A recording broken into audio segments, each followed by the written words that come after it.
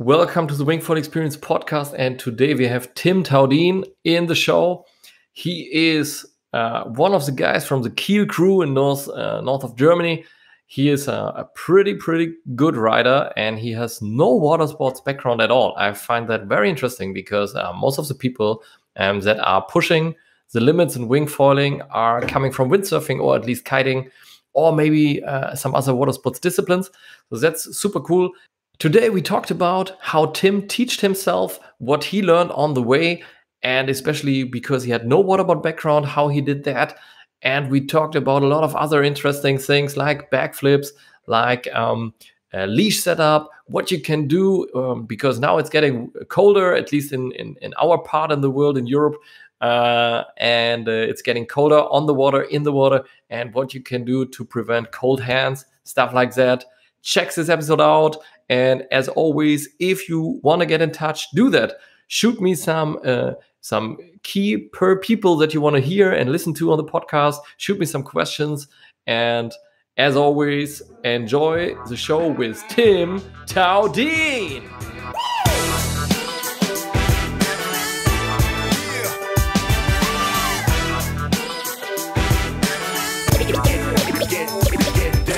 Welcome to another Wingfoil Experience podcast. And I just said to Tim, who is my guest today, hello, Tim. How are you? Hey, good morning. I'm doing fine. How are you? I'm good. I just said, what are you doing to me? Because we are recording at 7 a.m. in the morning. And then you said that was actually your idea. And I was like, shit. So sorry about that. Great that you take the time. Yeah, sure. And you're really highly requested. I already got a lot of messages. When do we record with Tim Taudien? So finally, we are doing it. Oh, really? I'm surprised. I guess that's probably a lot of people from Germany because, yeah, you kind of, I would say, no offense, yeah, but a new star, in the wingfoiling scene in Germany. And a lot of people came across your Wingfoil Instagram, I guess. So yeah, actually it grew a little bit. Yeah, I think I had like no followers before, so like 50 people or something like that. And now I'm thinking, I think I have something like 650 or so, which is not much, but yeah, it's okay. Yeah, but it's I mean, the wingfoiling scene is probably still pretty small, at least if you really think about the guys who are really doing it, and of course also the girls that are doing it like full on. So yeah, you really get to know easily the guys who are pushing the sport, and I guess you're one of them, and that's something we want to talk about today. But before we head into all that stuff, let's introduce yourself. So if someone did not request Tim Taudien, which is very unlikely, what do you do? Absolutely. Yeah, my name is Tim Taudien. I'm from Kiel, Germany. And yeah, for my daily living, I'm a project manager. And I'm working full-time. And yeah, I've got a family. I'm married. I've got 2 kids. They are 3 and 5. And yeah, my new hobby, let's say, is wingfoiling, which I started almost 2 years ago. Mm-hmm. So you're coming from the German, let's say, Kiel is the capital of winging. Yeah, it really is, I think. You can see here so many people on the water. We have a spot on the east side, a spot on the west side of the bay. Of the Kiel Bay, and currently there are around 25 to 30 people on the water on each spot, at least at our spot, which I see regularly, and it's really getting crowded. So I remember, the winter before last winter, we were like 1 or 2 people on the water. Last winter there were like 4 to 5, maybe, people on the water. And now there are 30 people on the water. So that's pretty impressive. Mm-hmm. Yeah, we also discussed that in a previous podcast that also at least from my impression, in Hawaii, San Francisco, Kiel, there are some hotspots where winging was really early to explode. And that's very interesting. So what do you think? What changed? What people are coming to the beach with Wingfoil gear now? I think that a lot of people realized that it's the perfect opportunity to get on the water in nearly every conditions. And I know you discussed it before. Most of the time, the conditions are not suitable for windsurfing. And some people, I think, it's too complicated for them to start kiting with the lines and all that stuff. And to learn how to fly the kite and all that stuff. I must say that I just think it is like that because I'm not kiting or windsurfing. But they see how easy it is to start, or comparable easy it is to start wingfoiling. And they are talking to each other and they exchanging their experience, and they say, hey, it's so much fun. You can turn every spot into a wing paradise. I say you can have so much fun on flat water waves, and that's what brings the people on the water. So kind of snowball effect. Yeah. You have been also to Tarifa lately, right? So we were in touch via Instagram, and when I was leaving, you were arriving. What do you think about a spot like Tarifa, where water sports is huge? I mean, it's all about kiting and windsurfing and stuff. I don't feel that winging is exploding there. Or is it? Yeah, actually, I was on holidays with my family. We had an apartment close to Malaga, which is not the windiest spot on the Mediterranean. But I took my wing gear with me, and we decided to go to Tarifa for like 2 days and one night stay, because I was very curious to see the spot, to see Playa Chica, where the World Tour is competing, and to go winging with the locals over there, like Michael Rossmeyer or Fabi Mumenthaler. And my experience there, or my impression there, was it's completely different than here. You have really constant, powerful Levante wind, and I think the conditions there are most of the time more suitable for other sports. And that's maybe the difference. And even the style and the gear that the guys use over there is it's not completely different, but it's different compared to what we use here in lighter winds and gusty winds and all that stuff. So as I said, I went out for like 2 sessions. One was pretty light on a 4-meter wing. I was with Michael Rossmeyer. It was still fun. We were on, I hope I can pronounce it right, Playa Valdevaqueros. Yeah, I think that's right about. It's actually a very nice beach, and there's a little lagoon, and the kids were playing on the lagoon with my wife, and it was pretty hot. Yeah, the wind was nice, and we had some fun. And the other session, I was with Fabi Mumenthaler at Playa Chica, and it was completely different. I tried to go out with my 3.5 and was completely overpowered. Then I took my 3-meter wing and it was still completely overpowered. And it was choppy, no waves, but impressive how hard and constant the wind is blowing over there. And I think that's what make them using different gear. So they use very small boards, surfer boards, or small skywing boards, 35, 45 liters. And that's the difference. And even they're developing a different kind of tricks there, or training different tricks, because the wind is so hard. So That's cool. Yeah. Yeah, I feel a little bit like since my Tarifa trip. I mean, I've been a lot of times to Tarifa, mostly for kiting, sometimes for surfing. And the winter, you can catch some decent swell also there. But I felt like if I would live there, I would have probably not started winging as much as I did it now. I mean, I would have probably tried it a couple of times and maybe also got into it, but not like full on. Because, and that's maybe something that makes it so interesting is it turns actually not so good conditions into very good conditions, and it makes your life cool if you can drive close to the beach and if you don't have to walk too far, like on some spots in Denmark, for instance, or Tarifa, you really have a long walk.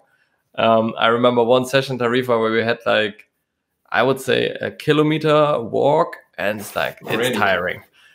Yeah. So it's like Aga in Denmark. When you don't go in directly through the shore break and make your turn around the long mole, you also have to do a long walk there, right? Yeah, exactly. Yeah. So these are the spots where I wish I would have my wave kiting gear with me. Because then you just have a backpack and a very small board. Yeah. What did you want to say?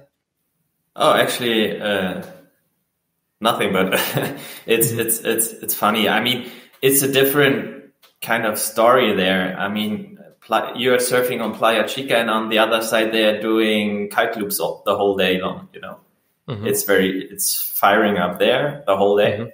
I mean, sometimes we get also some strong winds here, so we are pretty much used to that. But it's nearly every day, very, very windy over there. That was really impressive. And I think that might be not the perfect conditions for winging. It's okay, but it's pretty extreme. I like it to go out on a 3.5 with solid power in the wing. That's absolutely fine. And even the 3.0 is fine. But when it's getting overpowered, it's maybe a little bit too strong for training new moves. Then maybe, like kiting, doing kite loops or windsurfing is a little bit more suitable. Yeah. What do you think? Where is the overpower coming from? Is it just a wing size thing? Because I also feel it's certainly sometimes coming from my foil that I cannot. But what is your opinion? Yeah, that's definitely a point. You need to get rid of the power from the wing, and you're doing that, over your foil. And if your foil is not able to accelerate properly, you're not getting rid of the power in the wing. So, here's something popping up. No worries. And that's why you should just ride a smaller foil to release that power of the wing on the water to go even faster. Let it go, and that's also a point. Yeah, I sometimes feel like in the really strong days, I was not able to achieve my full speed on my foil. Like I could go way faster in lower winds, and that was kind of, but I don't know what I'm doing wrong. Do you have any thoughts on that? Yeah, I felt the same a couple of times, and that's just, I think when the wing is completely overpowered and it doesn't work anymore like it was designed to. So, and the air is not flowing properly around the wing anymore. And that's what slows you down and does not allow you to accelerate anymore. I think that's pretty much it. And so you have to switch to a smaller wing, which also has a smaller leading edge, which is for sure faster. I think you also already discussed that some racing gear is coming up, and maybe racing gear has a very thin profile to go very fast, but it's obviously not available yet. But even the smaller wings, they have smaller leading edges, which allow for higher speeds. Yeah. Yeah, especially in our conditions, when the wind is really strong, it's also very gusty. So what I rarely see is steady, strong wind, like they have with Levante sometimes. They have 40 knots and it's blowing like 38 to 45. They call it gusty, and it is gusty, but compared to our conditions, it's probably not that gusty. Yeah. So what I feel is like if I go to a smaller wing, I really sometimes have problems with the low end. That if I have the smaller wing, which is suitable in the gusts, I'm really pumping hard to get it up when there's no gust. And so any tips for that? Because it's a smaller profile, makes it also less pumpable, right? Yeah, for sure. We also have pretty often very gusty conditions here. I'm pretty sure that we have more wind and stronger wind, but it's also very gusty because when it's coming from southwest, it's coming over the land. It's going through the city here, and then it's hitting the bay or the beach. And I've got, my rule is, if you are thinking to take for example, a smaller wing or a bigger wing in gusty conditions, take the bigger wing. It's easier to withstand the gusts, which last like a minute, sometimes 30 seconds, 10 seconds for these 1 minute, than to pump the whole day 5 minutes long in low winds. And you will definitely learn more when you're on the foil. It's more important to sail and to be on the foil than to have the proper wing in the gusts. So, my recommendation is here: do not choose your gear by the power of the gusts. Choose your gear by the steady wind that is coming in. Yeah. All right. So we were talking about you and what sports did you do before winging mostly? Actually, no wind-powered sports, water sports. I was a skateboarder when I was a teenager, so I also competed in a couple of contests there and doing a couple of tricks. And I was skateboarding the whole day long when I was a teenager with all my buddies here, and some buddies are also started wingfoiling as well now. But I really did nothing really on the water. I was paddling a little bit around the bay with my SUP, and that's it pretty much.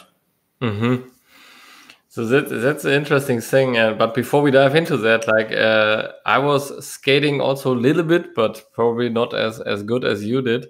But how many injuries did you have over the years, or have you been one of the lucky guys? Actually, I was one of the lucky guys. I never broke anything.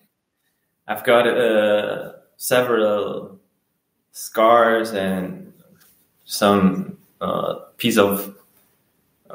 little pieces of my bones on my legs is missing, but not really. I have not really hadn't had some bad injuries, so I was pretty lucky. So that was good, but I guess I was more flexible when I was a teenager and could sustain more crashes. Today, when I go out skateboarding in a bowl with my little ones or something like that, I always hurt myself. When I fell, especially on my hands, I have pain for like 3 days, something like that. So that's why I now today's I use protectors on my hands and a helmet, because I don't really want to have my hands broken or something like that, because I cannot work, cannot surf. Yeah. Yeah, nice that you have been lucky. So I remember at least one or two times where I couldn't sit for weeks because I was working on a rail slide and I couldn't figure it out. So I was standing during lunch with my mom and my brother, and yeah. Okay. So like a handrail, where you're going down a handrail, or just a It was flat? just a flat? small rail, and we had kind of a skate park Okay. back then, and I couldn't figure out how to tail slide this rail. It was a double rail, so actually it should have been easy, but it wasn't for me. My friends could do it, and I was always crashing hard. Yeah, Okay. but Yeah, that's part of the game. I also landed on a handrail and stuff like that. So, but I was most of the time pretty lucky. Yeah. So then But I think yeah. skate. Maybe one thing I can say. I think when you do skateboarding and you skate pretty hard, it's sometimes a little bit comparable with wingfoiling, because when you do tricks where you let's say must commit, it's that mindset that I evolved during my time of skateboarding, that you really have to commit to do that trick. I mean, you cannot jump on a handrail and then say, "Oh, during flight, I better kick the board away and do something else." So whether you go on the handrail or not, so and that's about commitment, yeah, and that's what you learn in skateboarding, I think, pretty much. Or when you do a big kickflip over an obstacle, I mean, you need to flip the board, catch it, and land it, and you're flying like 2-3 meters, I don't know. You really have to commit to go back on the board, and that is they're creating a mindset that you are able to commit. I was just remembering the first time that I dropped into a ramp with a skateboard. That's probably the first time you come across something like that, right? Same thing when you're dropping in a quarter pipe or half pipe or whatever, with a word part or even just a regular quarter pipe for the first time. You need to commit. You need to lean forward and go down the ramp. And if you're hesitating, you will fall, because you're doing a wheelie and then you're falling on your back or whatever. Yeah. Yeah, I remember my friend who was kind of teaching me. I mean, in skateboard, there is no real teaching, right? I mean, skateboarding is something you just learn by figuring it out and asking maybe, but there's no school, or at least I didn't come across them when I was young.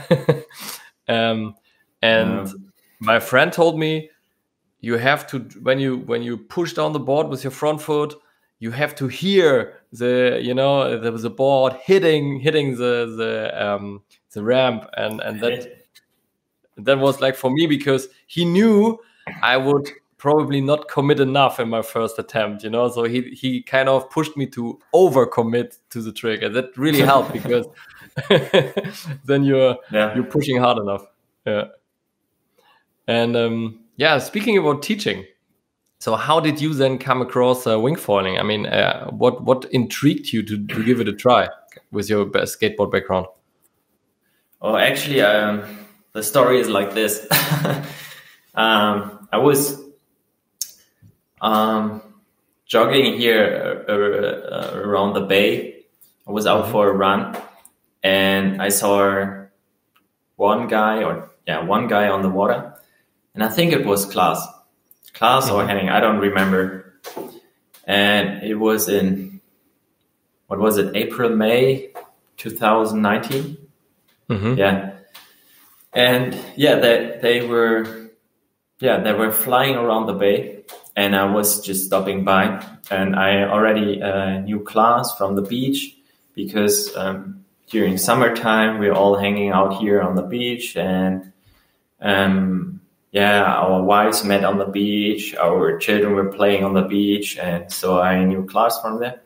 And I stopped by and was just watching them winging in the bay, and instantly I had there was a little cinema in my head, or how to say, what is all possible with this sport, and that's what increased my interest in this sport. And I was thinking about the pros that you have when you go on the water. Okay, when you fell, it's soft in the water. I can do it very close to my home here. It's like the spot is like 600 meters from here. So I can go by bike or even walk to the spot. And I already knew that it's possible to jump. They were, in this time, they were riding strapless. But I knew it's possible to jump, and I knew it's going through the roof from the first time. So that's what made me, thinking about to start this sport. And for sure, then I thought to start it, and I researched the equipment, and I talked to Klaas, I talked to Henning later on, but mainly to Klaas in this time. And then I was thinking, okay, should I invest in that sport? And finally, I decided to do it and get me some equipment. And I think my equipment arrived then back in October 2019. And crazy. Took a while.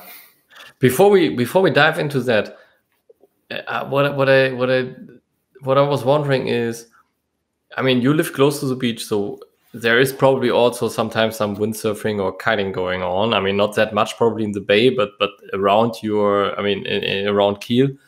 But why have you never been intrigued to kiting or windsurfing?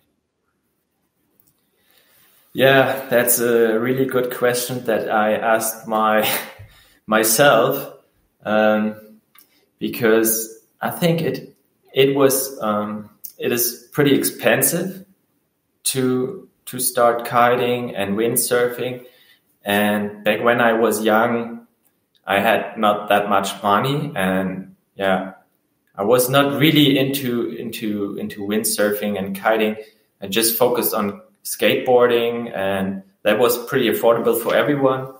And and even my family did not really promote water sports like maybe other families do.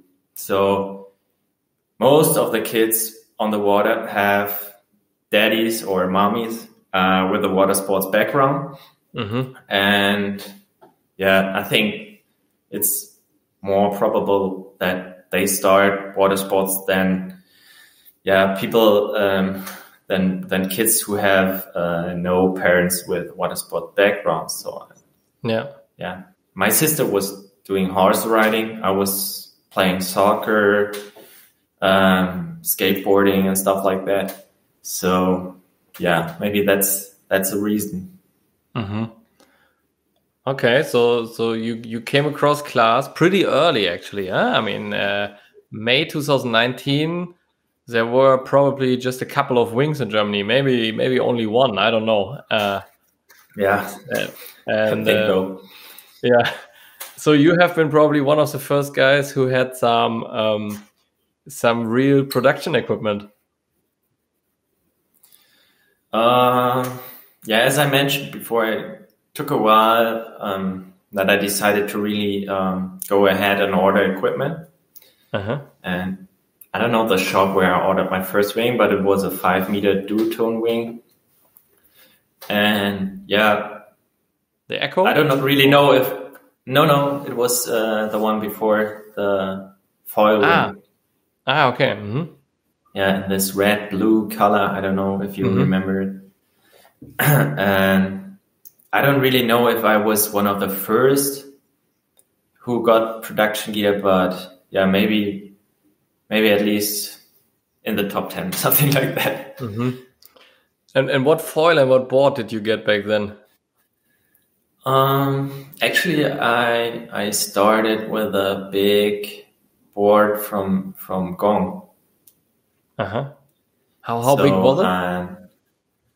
Well, it was like 110 liter, I think. That's not too big. It was pretty big, yeah. Not too big. I think it was pretty big. Mm-hmm. Yeah. And I think it's a 2,000 square centimeter foil, and then I downsized to a smaller one as well. And I think in March or April, I switched to a Fanatic Skywing 5.4 with 85 liters, and I had a 2,000 square centimeter surf foil and a 1,500. Mm-hmm. Now, as a 5.4 has 95 liters, but maybe in this year it had 85, right? 5.4, yeah. Yeah, you're right. I mean, it doesn't matter. So yeah, but I mean, and what are you riding now? Like, what is your bread board, so to say? Yeah, bread and butter. So. Currently I switched to the 4.8 with 60 liters. Uh-huh. So that's what I'm using most of the time, and I don't think I need a much smaller board because the comfort is good with the 60 liter board. So I'm weighing like 83 kilograms. So I can sit on the board, and if I get instant power in the wing, I can easily start it. But I also tried 45 liters, and that's a little bit more difficult to start, even because you need constant full power wind to go with this board with my weight. Otherwise, it's too exhausting. So, but I was riding a long time the 5.0 with 75 liters, which is a very good board. And to me, it's now a lightning board because. Yeah. What is your weight?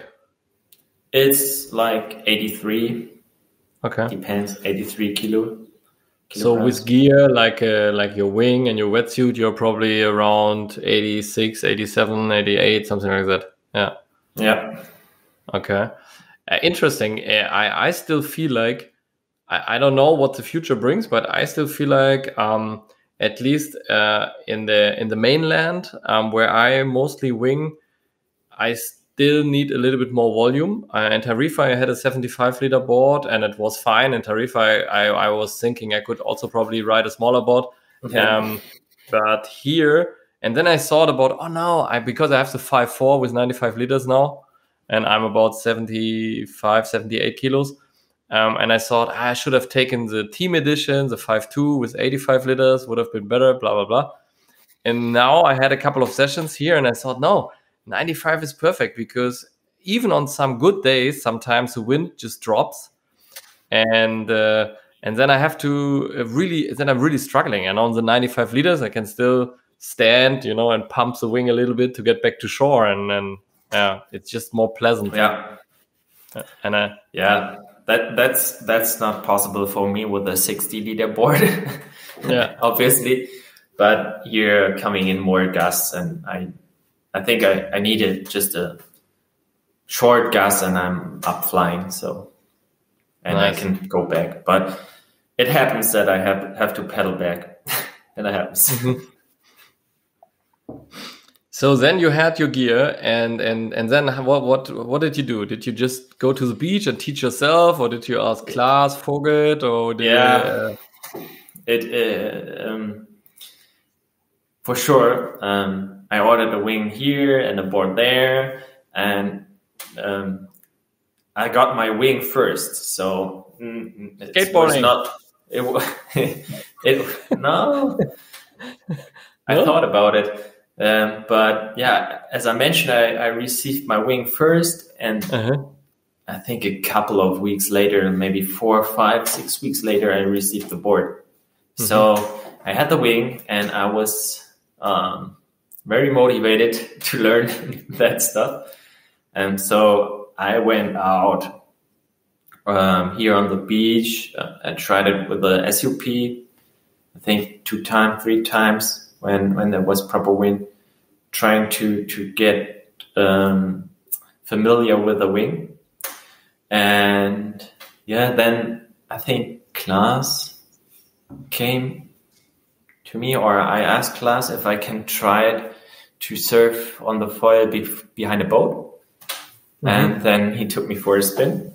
And yeah, and I managed to fly on the foil in the first session behind the boat. Wow. And so without water sport experience, without foil experience, in the first session you were foiling. Yeah.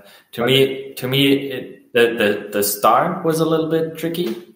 Yeah. On the board with a bar in one hand and that stuff, because I was not doing that very often before. I was wakeboarding for a couple of times, but yeah, and the start is a little bit different with the surf foil board behind a boat than with a wakeboard. So that was a little bit tricky in the beginning, but when I was on the board, it was no problem. So from the beginning, I was pretty comfort. I felt pretty comfortable on the foil. Mm-hmm. Because maybe from my board experience and all that stuff.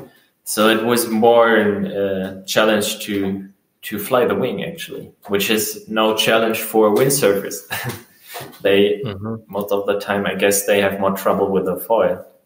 But the foil felt pretty stable, neutral for me.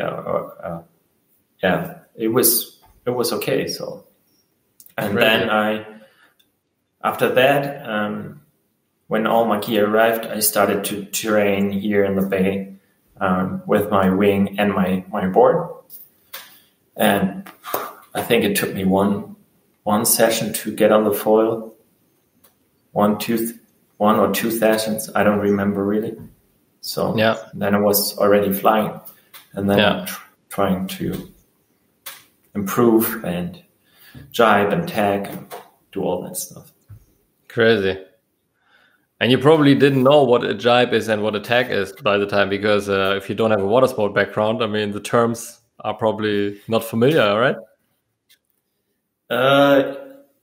No, actually, no. I had to look it up a couple of times. What is a jibe? What is a tag? And I just saw it from class and hey, what they are doing, and I was trying to copy that. and even when they talk about all that windsurf legends, kite legends, I don't really know them. Yeah. So okay, interesting, good, yeah, like Ralf Bachschuster, and I don't know what they are talking all about. So no disrespect for all these people who very good sportsmen, but actually. I didn't know that, and I didn't know the name for all the tricks. So, and it's today when they're talking about killer loop, cheese roll, and I don't know, flakka, and I have to look it up. Yeah. I mean, so the cool thing is that I think like Tim Ferriss said once that you're the average of of the 5 people that you spend the most time with, which is an interesting fact, and like something that I find very interesting about Kiel is there are so many former pro windsurfers or like even or also sailors. I mean, there are a lot of. I mean, in Germany there are a lot of sailors hanging around there and training and stuff, and it's unbelievable. So if you have such a peer group, you're probably have a way more progressive learning curve, because I mean, if you are surrounded by guys who are training the latest shit, you probably don't think about it that much. It's like when you're hanging in a skate park with Tony Hawk and a couple of other dudes, and you just think, okay, that's how skating is done. Yeah, definitely. I mean, that's absolutely right. I mean, you observe the others, you're trying to copy the moves, you're trying to I would not say compete with them, but yeah, at least you if you're a little bit motivated, you want to get as good at them, and that's what pushes yourself. Yeah. I mean, and Henning was later on, he was doing like ollies or jumps with a strapless board and all that stuff. I mean, he very early showed what's possible with that gear. I think then they put on straps on the board, and then it's yeah, crazy. Yeah, I can. Let's maybe summarize a little bit your learning experience. So you got your wing first, and but you didn't practice with the wing, right? You went wingfoiling. I practiced with the wing on the SUP a couple of times because I had an SUP and I had a wing, but I had no wing board and no foil. So, and it was windy, and I saw I saw Klaas and Henning, and they were cruising around, and I said, okay. It is what it is. The best gear is what you have. I go out on my SUP and at least I cruise a little bit with the wing. So I think that helped me to get the feeling for the wing. And yeah, then I did like 1 or 2 sessions behind the boat. So they didn't lend you any of their gear, or was it just too small? It was too small. They were starting on 50-liter surfboard boats, something like that, 55. So without a water sports background, it's very, very, very hard to learn on a 55-liter board. And it's I would say it's nearly impossible. Yeah, I mean, even if you have a strong background, why make your life miserable? I mean, and yeah, I imagine I think they had just one board, and every time when there was wind, one of the guys was going out with this gear. So crazy. So and how was your learning experience on the SUP? Because I don't recommend it to people actually to do it on the SUP. But what was your experience? It's pretty annoying on the SUP because you're losing so much height when you floating around is the correct word, I think. You're trying you cannot go upwind really with the SUP. I don't know if there are this drifter fins or how they call it, which should avoid it a little bit, but I had none of these. But yeah, for me it was already fun because I have no windsurf background, so it was fun to just cruise or to glide over the water. That was already a little bit fun, but overall it's pretty annoying in the first time. But I think when you start a new sport, it's annoying and fun at the same time because you learn new things, but actually you want to learn faster and you want to be as good as the people that you see next to you. But it takes a while. Okay, and then you did a session behind the boat with the foiling, and then I combined. Yeah, and why did you take a surf foil? Because with wingfoil equipment you could probably start standing up, right, on the foil. I think we had no wingfoil board then. It was just still the surf foil board. Okay. So and how do you get on the board? Like that is something that probably a lot of people are struggling with because you're laying in the water, you cannot stand on the board. Yeah. Did you have straps? No. I had no straps. That makes it even harder.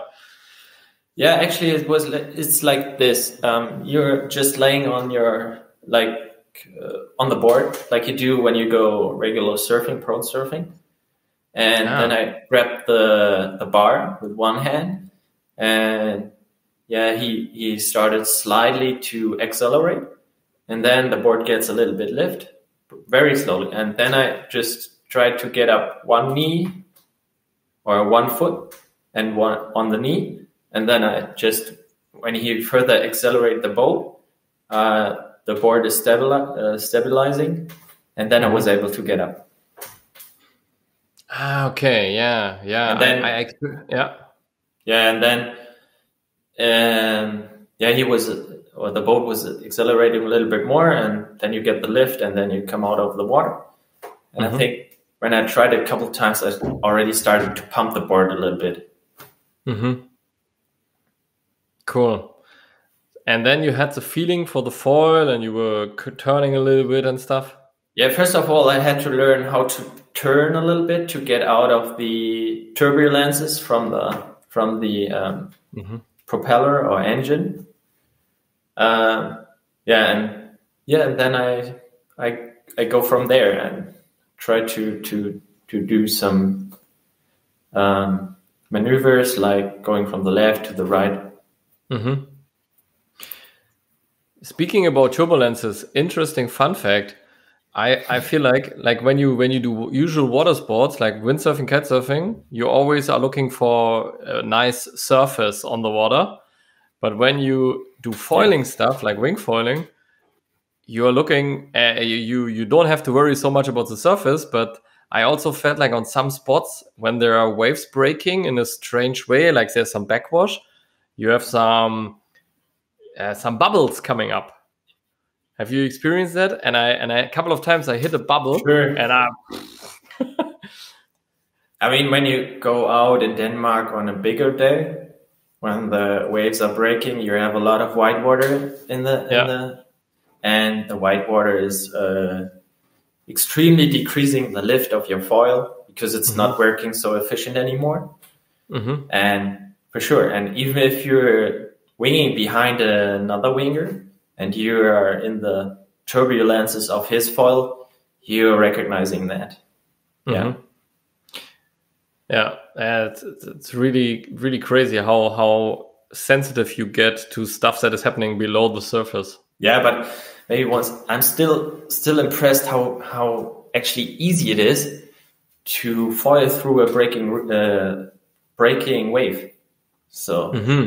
You know, sometimes you cannot escape anymore because the wave is breaking in front of you. And with a pretty long mast or even regular mast, you can just go through it with some speed and continue falling. And I think it's impressive, but it's pretty easy. Actually, what mast lengths? Sorry, what mast lengths do you use?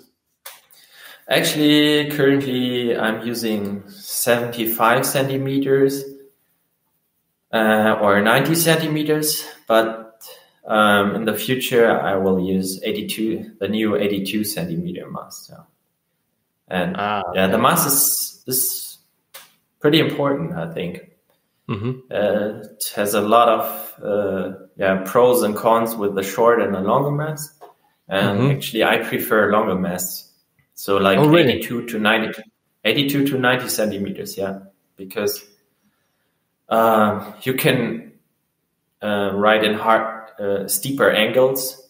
You can do harder turns on the wave.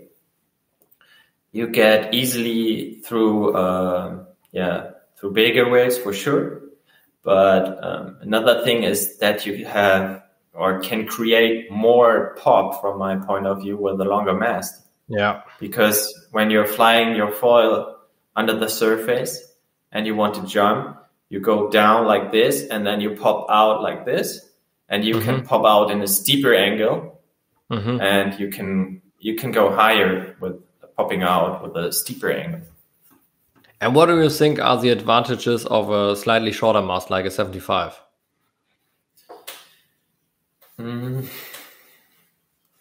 For sure, you don't need deep water to start. On some spots, you have to swim and pedal out a little bit with a 90 centimeter mast. And it's maybe in the beginning, it's a little bit better controllable. And you can pop out a little bit quicker.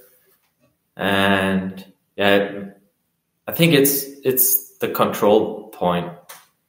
With a 75 centimeter mast, you have a little bit more control of the foil. And a little bit less flex. Sorry? And maybe a little... For everybody who's listening, we have a little delay, so it's kind of hard to catch where someone is finished and where he's just taking a break. Sorry, Tim, I didn't want to interrupt. Yeah, and for sure, a longer mast has maybe a little bit more flex, but the new masts and the new materials are so good that you hardly recognize it. Mm-hmm. So 70 for sure is a little bit more stiff, but the new masts are super stiff as well. So okay. Yeah, nice. So we have. I would like to dive into a couple of stuff, but before we head into some quicker questions, maybe my last longer one would be: how do you get through the shore break? Like, what are your pro tips on getting through shore break? Because I feel still very intimidated by shore break. Okay, yeah, I've got a very good life hack tip for getting through a shore break. And maybe also mention the wind direction, because I feel like a side shore wind feels a lot safer to me, like side on or onshore. Sure. I mean, onshore winds and shore break is like worst case. So you really have to think. It depends on the shore break, but when it's onshore and you have shore break and maybe the wave period is like 3-4 seconds, it's hard to get out for sure. If it's side shore or side offshore, even, it makes your life a little bit easier. But when there is a wave period of 4 seconds and strong shore break, it's still hard to get out. That's for sure. But when there's a shore break, which only breaks on the beach, and not even before that, you have like this white water rollers coming constantly in 4 to 5 seconds to you, it's doable to get out and to go through that shore break pretty easily. So, and my tip here is I grab my board one hand and the wing in the other hand. And then I observe the shore break for sure. That's everybody doing. And I wait for the window to go out. And for maybe sometimes it's like 3-4 seconds that there is no wave. Then I just ran full power in the water and I jump like on a surfboard. I jump on my surfboard on the board and I forget about my wing. I just pedal out. And I try to get over the first waves, and I pedal out like 10 meters or something like that, where the waves are not breaking anymore. I forgot about my wing. I throw it away and just pedal as strong as I can.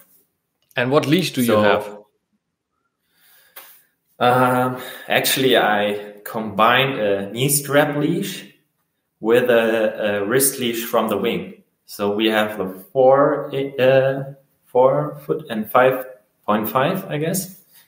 And I took the knee strap leash and I screwed off the strap and attached it to the wing leash. And then I attached it to my knee. And that's so 5. You have the wing on your knee. No, the wing leash. The wing leash has a small strap for the wrist. Yes. And I'm taking a knee strap leash. Yes. Get me the knee strap and put it on the wing leash. You know, I swap the So okay. And then I put it on my knee because when you have it on your ankle, it's always lying on your board like a little snake. And when it's on your knee, it's less probable that it's lying on your board and you're putting your foot on it. But just so that I get that right, you attach your wing leash to your knee. Exactly. With a knee strap. I've never heard that one. Yeah.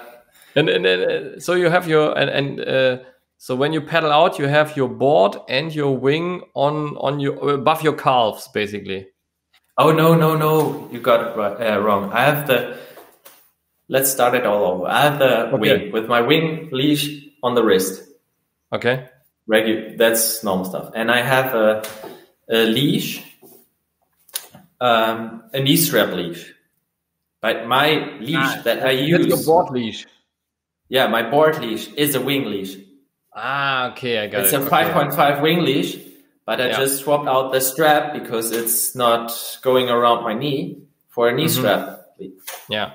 So you wanted a short board leash? Exactly. Okay. I wanted a short board leash which I can attach to my knee. Okay, got it. I was thinking about your wing, because when you paddle and you have a wrist leash, I feel like when the wing is catching the water in a strange kind of way, it's super hard to paddle. If the wing is floating or flying even, it's super easy to paddle. Yeah, you cannot control the wing in this moment.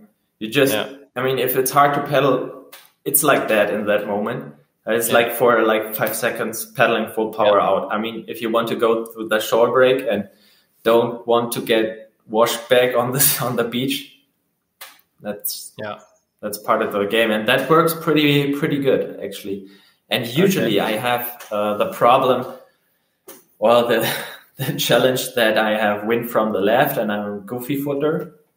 So I can start regular, but not as efficient as I can do on my goofy side. Mm-hmm. So I really have to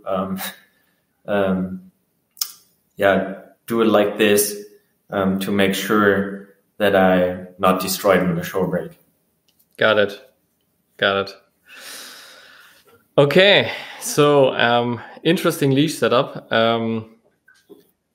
So maybe let's talk about some quicker questions. So we get a couple of quick questions from Instagram, and the first question is from my buddy Frank, who I'm wingfoiling here a lot with. Who's your wingfoil idol? Do you have someone that where you want to copy the style or? Oh, actually, I'm not this fanboy guy, but for sure, I mean, there are a couple of super good wingers like Balz and Taudien and you name it. Mm-hmm. And I think everybody has his own good style and has very impressive moves, but I wouldn't say I'm a fan of anybody, but I have a lot of respect for their achievement, the tricks, and how hard they push the sport. And that's it. Okay. Got it. Then there is a very interesting question. What are the most important wing sizes, especially for the Baltic Sea? Maybe you can describe briefly the conditions at the Baltic Sea, and then maybe tell us a little bit about the wing sizes. Most important wing sizes here are 4 and 5 meters. So you need for the lighter days a 5-meter wing, and I think especially in the beginning that's what you're using most of the time, and you can use it. I mean, even when it's a little bit stronger, it's also fine with a 5-meter. And when it's really, when it's starting to fire a little bit more, you're going on your 4th meter wing and use that one. And I think especially in the beginning, when you start wingfoiling, if the wind is getting stronger, that the 4 meter is overpowered, I think you don't go out. And the Baltic Sea shouldn't be underestimated. I mean, when there's wind for a 3-meter wing and there's a wave period of 3 to 4 seconds, it's not that easy to wing that in the beginning. Yeah. I think it's easier to go out in Denmark on a day for a 3-meter wing than here on the Baltic Sea on the shore. Because you have there 7, 8 8-meter waves periods, and next to the molds you have much cleaner waves, and here it's choppy and all that. Mm-hmm. So 4 and 5. 4 and 5. 4 and 5. Yeah. Next question I'm personally interested in. It's coming from an Instagram account that it's called Wax Watch Wax, a very descriptive Instagram account. So he wants to know, how do you get through the winter with warm hands on the water? So what are your tips? It's already starting here to get colder. Yeah, yesterday we had like 15 degrees. That was fine. We were able to go out without gloves. But it's the temperature dropping under 10 degrees, like 8 or something. You need gloves, and your hands are getting cold. So, and my tip is, first of all, you need gloves in the winter to go out. I tried to surf without gloves as long as I can, but in the end, you will put on gloves. And my tip is to get some, I'm using pretty thin gloves. So like 1.5 millimeter or this claw gloves 3-2 from mine with 2 millimeter here on the hands. And I think that's my experience that I use for wing. But the trick is, when it's pretty cold, go in the water for like 10 or 15 minutes and then go out and then shake your arms and hands like that, that the blood is flushing like before your hands are getting really, really cold. Because then you will feel this very hard pain in the hands when the blood is flushing back in, or I don't know the medical effects that happen in my hand. But it feels pretty bad. It's like somebody's poking your fingers with a nail. And my tip is, get yourself some good gloves that you feel comfortable with and that are not making your muscles sore very fast. And that's a long way to find the right gloves. And I think everybody is a little bit different. But then, make sure to warm up a little bit to get your blood flushing in every part of your body. And then, go hit the water for like 10, 15 minutes, go out and try to warm up again. And then go from there and see if you feel comfortable. Yeah, great advice. Especially, I never thought about going in and out to warm up the hands. I tried also to rotate my arms on the water with my board. That's doable, but with the arm where I have the leash, it's always it's always a struggle. Yeah, you can do it like this, like sideways, because when you're sitting on the board, you cannot really rotate it. You can like do like this to get the water, the blood back in your hands. But it's not really working very good for some people, and it works, or it also depends on the day and how your body is working on that day. But actually the best thing is to go out for like a minute, warm up again, and then go back in. Yeah, great. Favorite wingfoil move? What's your favorite move that you do on the water? Yeah, actually, my favorite move is actually a back loop currently. But I don't know if it stays like this.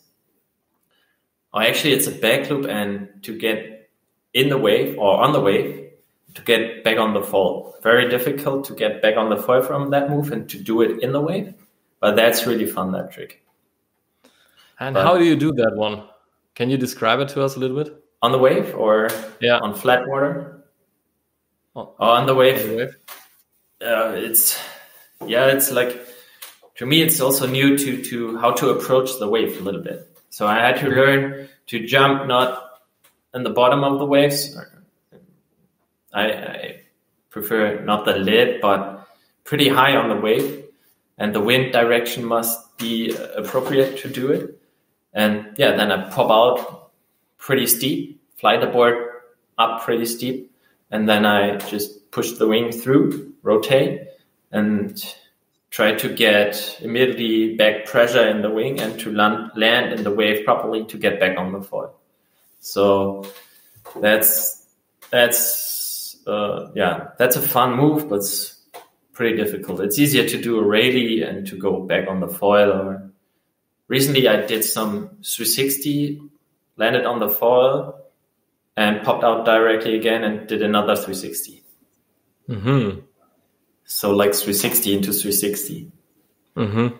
But we are currently also working on, or I'm currently training other moves, but you need also the suitable conditions for the extreme moves. Yeah. And then I think last night, so that's one of the last questions. Balz Müller, aka Radiculo, slided into the questions, and he asked about the key group doing backflips. I think that's a little bit of an inside joke, but sure. But any progressions on that one? Do you work on a backflip or? Yeah, actually, we're working on that one. I tried it a couple of times before, but I never had the right technique. And then I tried it again last Thursday, and on flat water with a 4-meter wing, which is, I think, not the perfect conditions for learning a backflip. Mm-hmm. But no excuses here. Mm-hmm. But yeah, I'm working on it now, and I got into the rotation last Thursday. So yeah, I'm keen to do it, and I think I can make it if I get some good conditions. Or at least I hope to make it pretty soon. Mm-hmm. But yeah, most of the time I have wind from the left, and I prefer wind from the right because I cannot do all the moves with on both sides. So I think it's easier with a little kicker to do it. Mm-hmm. But Klaas recently did it on Mauritius, so very clean, very cool. He just did it, and yeah, very, very good. I mean, he talked about the trick, and he said, I have to work on it sometime. And then I think he trained it one day on flat, and the next day he did it. So that's very efficient, and he's rotating super clean. Yeah, I had Klaas on the podcast, and I asked him about it, and he said, I don't want to hurt myself, but I think because he has this strong windsurfing background and he can do a lot of rotations of windsurfing, he seemed to be pretty confident that he could do it. So you have to put your mind where your mouth is. So great, cool that he did it. Yeah, awesome. Yeah. And that's a trick where you have to commit. You have definitely, there's no middle way to do it. Let's say you really have to lean back and fully commit. I saw Kai Lenny do a backflip lately, which I've never seen before. He was doing it on a wave, so on a little kicker wave. I don't know if you saw it, and he did the backflip, and it was a pretty high one. And before the landing, he used his wing to stop the rotation. Yeah, that looked pretty cool because it looked so controlled. The backflips that I've seen were like full on commitment and then just flipping. No, I think when you, I saw it, and I think. It's the same with when Henning is doing the push loop or doing the back loop or this backflip thing. You're just, when you finish the rotations, you're opening up a wing to stop the rotation. And that's what we saw on Kailani's video. He just stopped by opening up everything when he was done with his rotation. And then he just fell down like one or 2 meters. Yeah. So seems like there's potential for the double as well. Yeah, but Titwan already did one, huh? Or did it? Yeah, that's absolutely crazy. Yeah. Yeah, I mean, in windsurfing, they are working on a triple rotation, so there's way to go. maybe one question's back to Bals. When are you doing the double, buddy? Yeah, that's a good one. Yeah, he is probably full on committed to it once he has the right conditions. At least as far as I know him, he's so crazy. He's for sure thinking about that already. Yeah, I'm curious to see that one because you need also the appropriate backflip technique to do double rotation.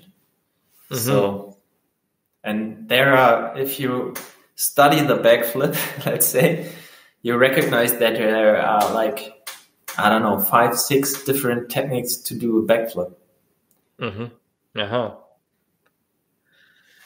Okay, that's an interesting follow-up probably, because I think let's wrap it up here. Tim, if someone wants to get in touch with you or has some questions, where can people reach out? Yeah, best thing is to reach out on Instagram. Tim Taudien is my Instagram account, and just shoot me a message, and I will answer it. Nice. So I hope that you get some windy days next couple of weeks, and maybe not too cold, that you don't need to use the gloves already.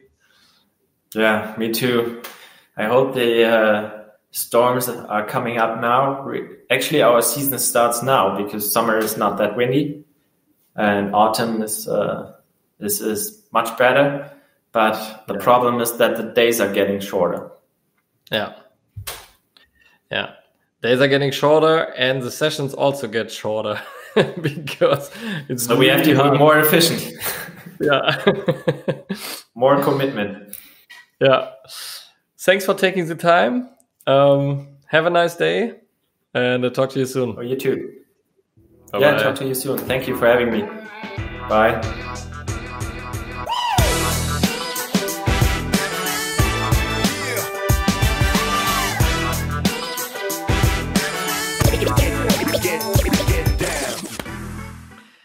Guys, thank you very much for listening and tuning in today. Give us a thumbs up on YouTube, give us a comment, give us a review on Apple Podcasts, whatever you can do. It really supports this podcast, and it really helps us to get it out there. And as always, if you see some wind on the forecast, go wing it.